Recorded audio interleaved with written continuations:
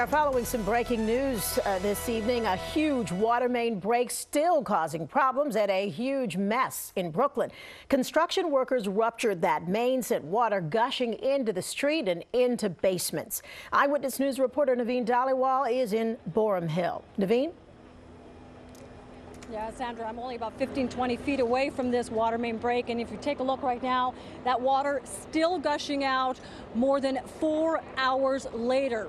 Also live right now, Newscopter 7 overhead, where you can see this water pressure is intense and it's causing street closures, flooding of businesses, and this water has been flowing down the block. Now, there was some sort of work being done here on 4th Avenue, and officials say the 72-inch main was punctured by a drill.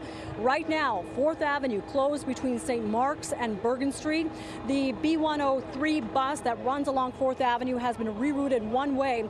Officials say 5 addresses have been affected and buildings did self-evacuate. All those shops are on the same side as this water main break. Now, I spoke with a few business owners, and they're dealing with those flooded basements with about 2 to 4 inches of water so far, and they also do not have power. I'm feeling very bad. I feel like crying. My basement, every place have a full water. I have a lot of my materials are damaged in the full water over there in my basement. So you have no electric, no hot water, no gas in my building.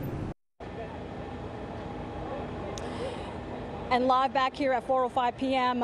Again, this water main break still gushing water through here on 4th Avenue.